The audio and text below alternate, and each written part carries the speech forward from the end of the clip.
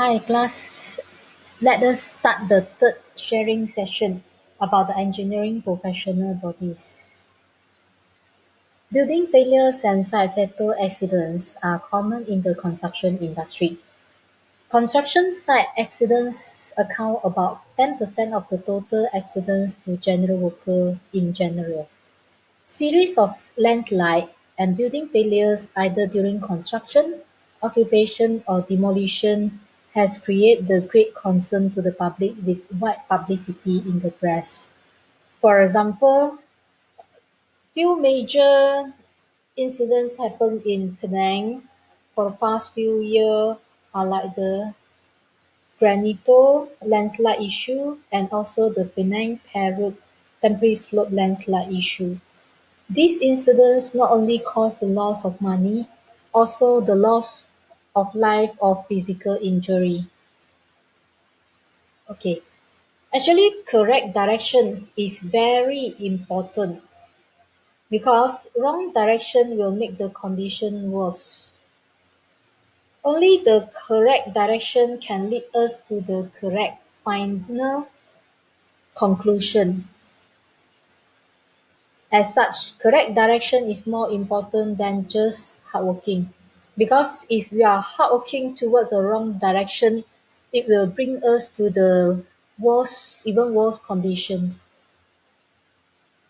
The Board of Engineers Malaysia, or we call it as BM, has formed a working group to study the whole supply chain of the construction industry, to look into the stages of development against the stakeholders involved, relevant laws or policy related to it, possible causes of failure and recommendation.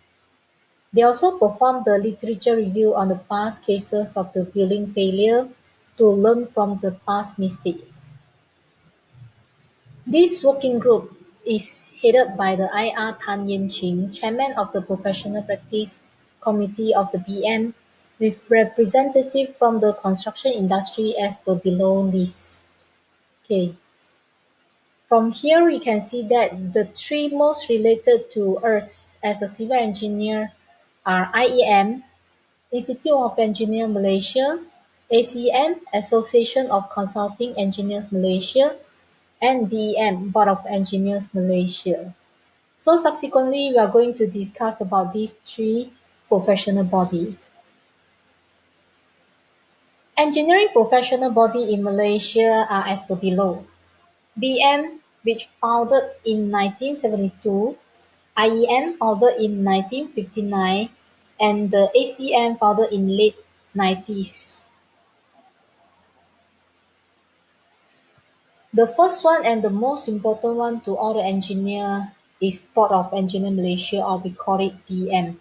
BM is a statutory body constituted under the Registration of Engineers Act 1967 with perpetual succession and a common seal which may sue and be sued. It was formed in 23rd of August 1972. BM falls within the ambit of responsibility of the Ministry of Work.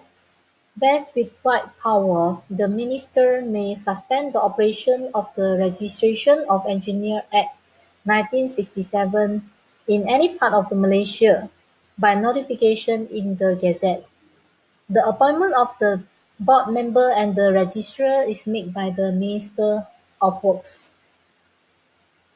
Through its mechanism of control, BM has taken upon itself to reclassify the engineering work, streamline the scale of fee, and amend the Engineers Act to reflect the pragmatic needs of engineers and engineering industry. For example, the latest amendment of the Registration of Engineers Act 1967 was made on 1st April 2007 to meet the challenges of globalization and accompanying trade liberalization. Okay, from here you can see that actually the word of Registration of Engineers Act 1967 keep repeating from one paragraph to another paragraph. So what actually is the Registration of Engineers Act?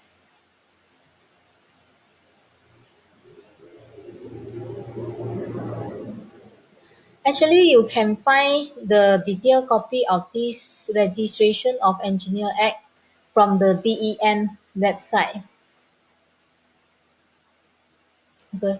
So the Registration of Engineer Act basically is the Bible for all the engineers. What can we do and what can we not supposed to do are stated very clearly inside this Registration of Engineers Act. Okay. So the objective of the BEM are as per below. To enforce the implementation of continuing professional development, all the professional engineer, either you with the practicing certificate or without practicing certificate, need to comply to the requirement of CPD. For those professional engineer with practicing certificate, they need to collect minimum 50 CPD per year or 150 CPD for the continuous 3 years. While for the professional engineer without practicing certificate, they are required to collect minimum 25 CPD per year. Okay. Another objective of the BM is to act more function and advise the government and public to strengthen the penalty in the Registration Engineer Act 1967, to strengthen the suspension period, introduction of new part that deal with the establishment powers and conduct of proceeding of a disciplinary committee. BM also take action on submitting engineer related to CCC or others. This CCC actually is referred to the Certificate of Completion and Compliance, or last time we call it as OC, Occupational Certificate. BM also impose additional condition to ensure engineers follow the latest development. The vision of the BM is to be a highly respected and authoritative body that ensure public interest and safety in engineering, while the mission for BM is to ensure the engineering service provided in the country are of high quality, delivered with due diligence, conforming to professional ethics and benchmark to the best practices. This is the client chapter for BM. All matters pertaining to the registration of engineers shall be processed within a stipulated time frame. BM shall actively participate in activity related to engineering profession in tandem with other government agency or interested party. All complaints and enquiries received from the public related to engineering service shall be attended to expeditiously.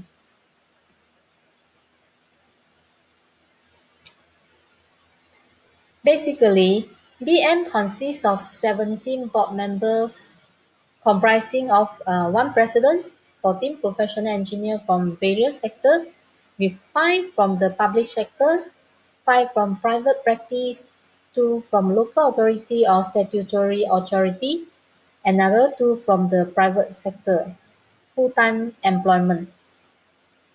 They also have one representative of the Board of Architects Malaysia, or we call it PAM, and one representative of the Board of Quantity Surveyor Malaysia. Board members all are professional engineers, professional architect, and professional quantity surveyor of high standing and vast experience as in the opinion of the Ministry of Work and are able to render service and contribute towards the end.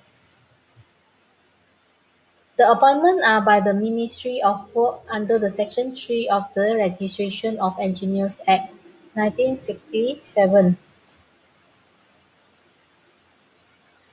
The secretary and the registrar who are professional engineers shall be the ex-officer member.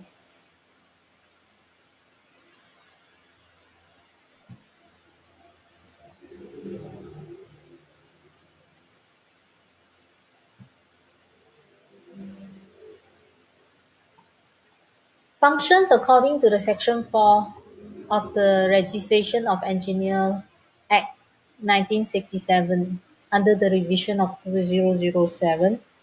The first one is to keep and to maintain the register. The board shall keep and maintain a register which shall be in five parts. Part A, which shall contain the name, address, and other particulars of professional engineers. Part B, which shall contain the name, address, and other particulars of graduate engineer. Means after you graduate from UiTM, you shall register to the BEM under this Part B as a graduate engineer before you can carry out your work as an engineer. Part C, which shall contain the name, address, and other particulars of temporary engineers. This temporary engineer actually is referred to the foreigner engineers who came to Malaysia to carry out their work as an engineer. Although it's just for a short period or just a temporary, but they still need to register with the Board of Engineer in order for them to carry out the task as an engineer. Part D, which shall contain the name, address, and other particular of the engineering consultancy practice, means all the CNS consultant need to register under this part, while the director for the company of CNS consultant shall register under the Part A. Part E, which shall contain the name, address, and other particular of accredited checkers. Second function of BM is to process the application for registration. BM, through its examination and qualification committee, conducts professional assessment examination, or we call it as PAE, to assess the quality of experience gained by the graduate engineer and their competency. Every application for registration, be it as graduate engineer, professional engineer, engineering consultancy practice, or temporary engineer, is scrutinized truly by the application committee to ensure compliance with the Act and with the policy of BM. The application to register as accredited checker will be assessed by the accredited checkers committee. Means after you graduate, if you want to register yourself as a graduate engineer, or maybe later after you pass your PAE and you want to upgrade yourself to the professional engineer, or you want to open a CNS consultant firm, or you are foreign engineers came from other country, you're required to submit your application to BEM. BM will process the application, then table in the meeting. After get approval from the meeting, then you only can officially register as graduate engineer, professional engineer, CNS consultant firm, or as a temporary engineer or foreign engineers working in Malaysia. BM also apply restriction on practices of bodies cooperate with and aimed at engineering consultancy service provided by this body corporate will be done professionally for the benefit of the client and public. Restrictions are also imposed on the temporary engineers. Means although you are the foreign engineers, maybe come from Indonesia, Singapore, or elsewhere, you also need to follow the rules and regulation inside the Registration of Engineer Act. Okay, the third function of the BM is to carry out the assessment of academic qualification. As all we know, university or the higher learning institution are the place to produce the civil engineer to carry out the civil engineering work in the real working life. Thus, the quality of the students or the academic of the higher learning institution is very important to ensure that later our society got quality engineers. BM, through the Engineering Accreditation Council, conducts accreditation of engineering degrees program offered by institutions of higher learning within Malaysia. Accreditation is done through the evaluation panel from academic and industry practice, whose members are appointed by EAC, means the Engineering Accreditation Council. The accreditation panel shall visit the institution to evaluate the curriculum, facilities, and the quality management system and have dialogue with the management, academic, and support staff, students, and industry stakeholders. The period of full accreditation shall be 5 years, after which it has to be revalidated. Where there are minor shortcomings in the meeting the accreditation requirement, the program may be given accreditation for a period of less than 5 years, during which the faculty must take necessary corrective measures.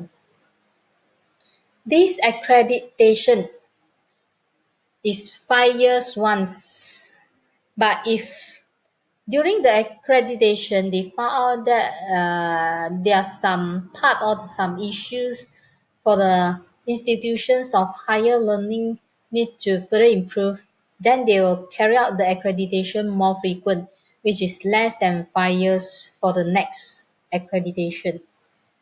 Prior to conduct of a new engineering program, institution of higher learning shall obtain approval from the relevant authorities. The authority normally will require supporting document from the EAC. Means if you want to open a new college or new university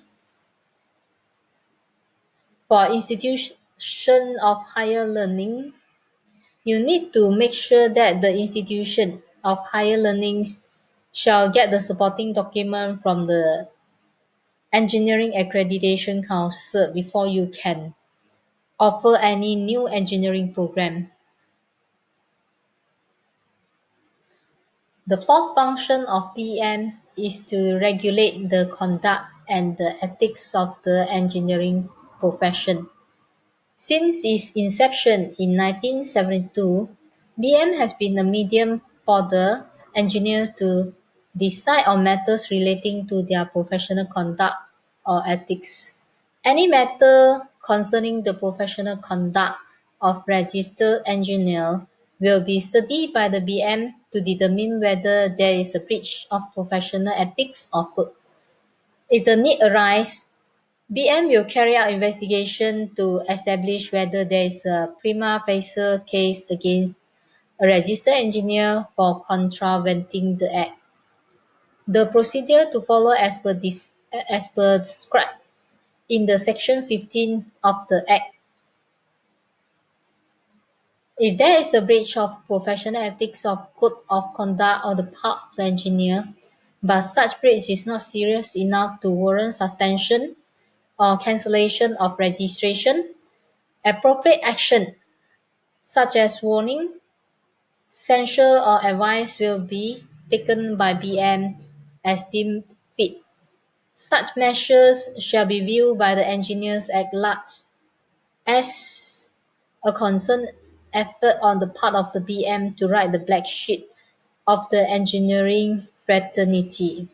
Okay, from here we can see that actually BM is acting like a police to monitor and to ensure that all the professional engineers carry out their work properly under the guideline inside the Registration of Engineers Act.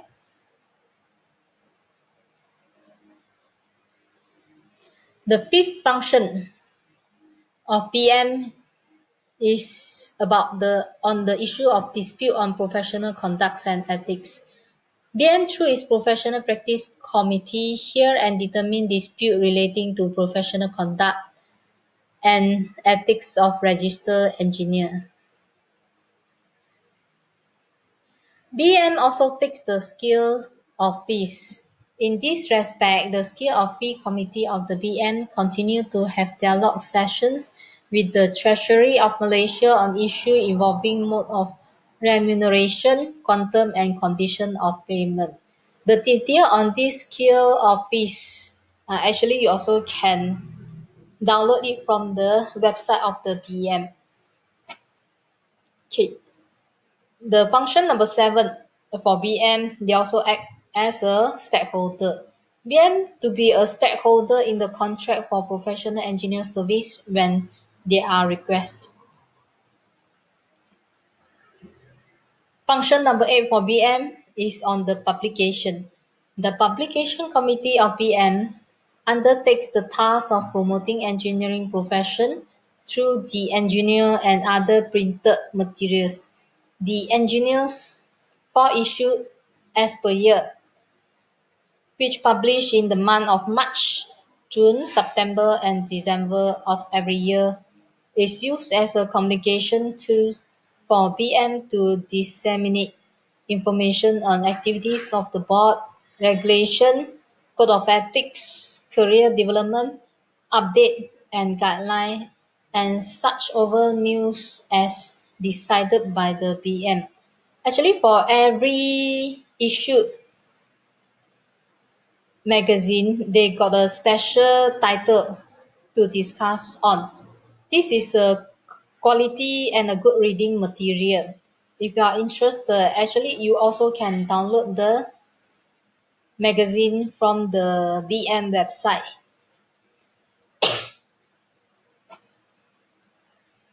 Function number 9 of Board of Engineers is to promote the continual learning and the education. BM has set certain guidelines in connecting with the financial assistance provided. BM will consider providing financial assistance to a seminar or conference which is organized by a non-profit making organization. The seminar or conference must be technically one that will benefit the registered engineer. The promotion of continued learning and education does not stop there. BM will also consider giving grant to selected type of study related to engineering or contribute prizes for selected competition also related to engineering. In order to keep abreast with changing technology, BM encourages all registered engineers to continually improve themselves through the Continuous Professional Development or CPD program. This CPD program actually is compulsory. All the professional engineers, if they want to continue renew their license annually, they need to accumulate the sufficient CPD point in order for them to do so end of every year. Okay, now we go to the Institute of Engineers Malaysia, or we call it as IEM. IEM established in 1959. Its primary function is to promote and advance the science and profession of engineering in any or all of its disciplines, and to facilitate the exchange of information and ideas related to engineering. The governing body is the Council, headed by the President. The affairs of the Council are carried out by the Executive Committee comprising the President, Deputy President, 7 Vice Presidents, Honorary Secretary, Honorary Treasurer, and 5 members elected from the Council. Operations are supported by a full-time secretariat.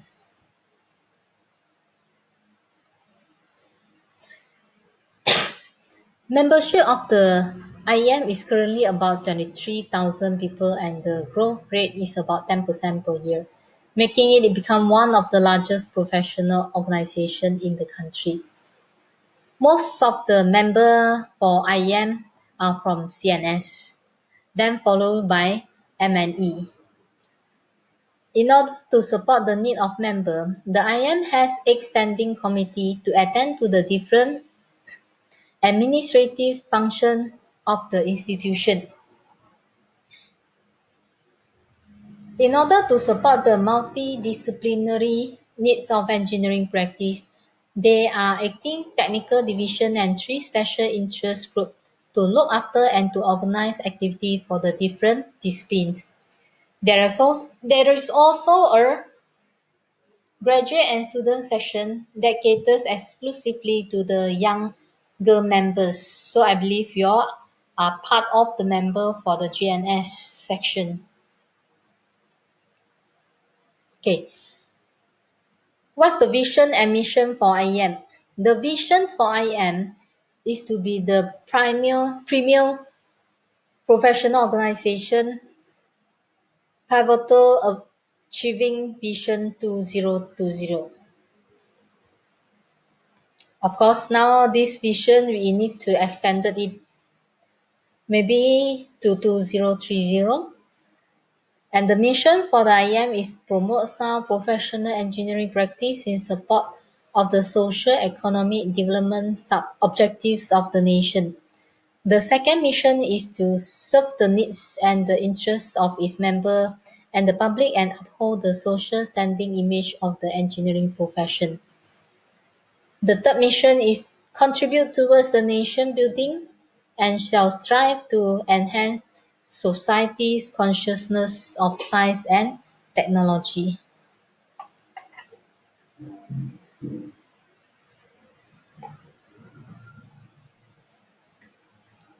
The function of IEM is a society established to promote and advance the science and profession of engineering in any or all its disciplines and to facilitate the exchange of information and ideas related to engineering.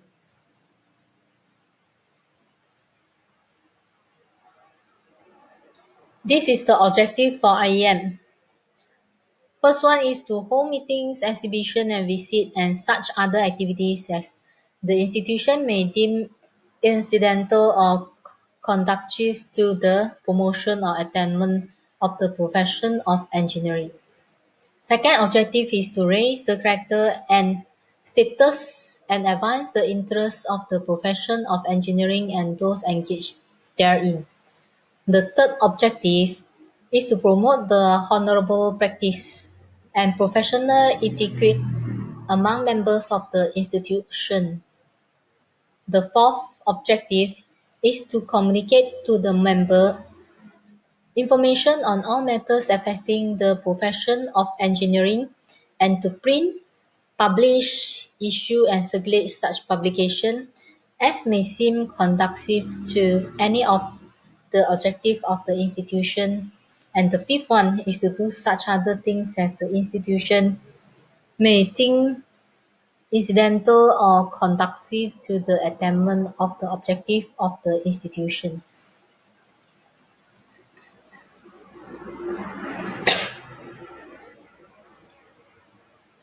Lastly, we are going to talk about the Association of Consulting Engineers Malaysia. Like the IEM, ACM is not the compulsory professional organization for all the engineers to join. This ACM actually is a non-profit limited company incorporated under the Companies Act in 1963. The affairs of the ACM are governed by their memorandum and articles of association. The philosophy of ACM is that the members should uphold high principles and establish themselves as elite group of unbiased professional engineers who can trust to give independent and unbiased professional service, which is completely unfettered by the possibility of conflict of interest arising due to a consulting engineer's excessive involvement in the business or other commercial ventures, especially with his or her nature of work. So basically, this ACM, the targeted member are those engineers who work with the consultant firm. The objectives for the ACM is to ensure that consulting engineers undertaking to advise on the engineering matters shall fully qualified engineers in their respective fields and should act in all professional matters in a strictly fiduciary capacity to their client. to advise the public on engineering matters or design, and supervising the construction of engineering work. Then the third one is to deal with the science and the problem of engineering, which are of equal interest to all engineers. The association strictly confines its attention to matters affecting the status, professional conduct, emolument, and the general interests of those engineers who had adapted consulting work as their profession. Okay, so this is basically the summary of the importance and the roles of the professional body. From here we can see that BM is the most important professional body, and all the engineers shall register with it once we start to work as an engineer. Then the second one is the IEM. IEM actually is a society which acts as a supporting platform for BM to carry out the activities and to promote the awareness on the engineering. Then the third one is ACN, which most concentrate on the consulting engineering issue. Thank you.